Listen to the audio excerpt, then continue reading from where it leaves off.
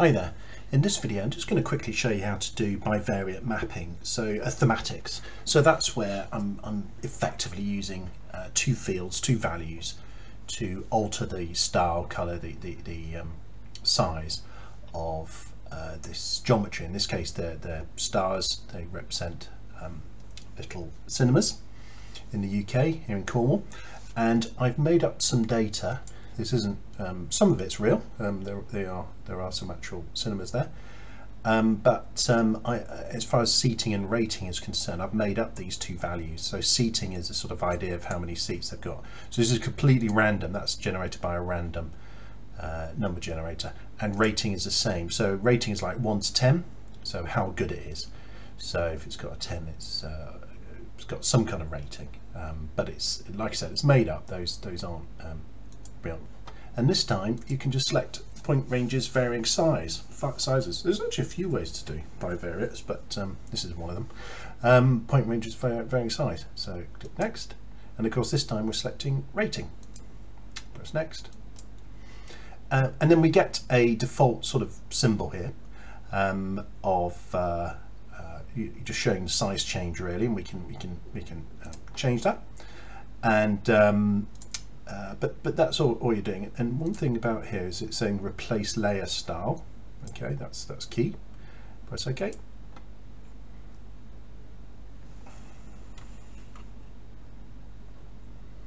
So we go to add.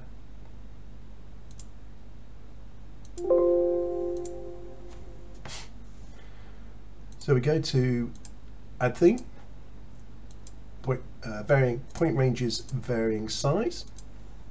And this time it's on rating, so it's my other value. And here we're looking at, we can see where it's broken it down to. So rating is maximum 10 there, you see, and lower, sort of 0 to 3 is the lower range, and there's 11 in that group.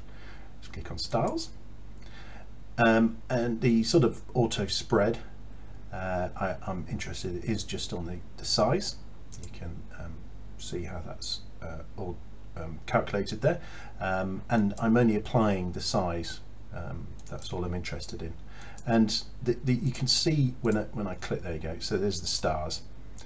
I'll click on each one, so that looks good, but make sure it's applied just to the size. Press and replace layer style. Press OK. Press OK. And now you can see what we've got here. Let's get rid of the legend. You can see how we've got two things going on. So here's a little star just there. Let's zoom out a bit just to show you the rest of the map. You can see it's you can see all the changes in size, but also it's got colour. Let's just zoom back into Cornwall, and let's just see what's really happened here in the visualization. So if I click on, let's go back to Info Tool.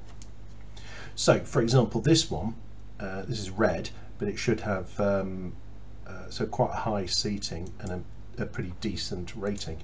So yes, that's rating 7 and high, but this one must have a low rating but still quite high seating there. Yeah, look, it's only 1, but it's still 146, which is quite high seating. So there you go. Like I said, those seating and rating numbers are just made up. But that is how you can do bivariate maps, bivariate thematics in MapInfo Pro. I hope you find that useful. Thank you.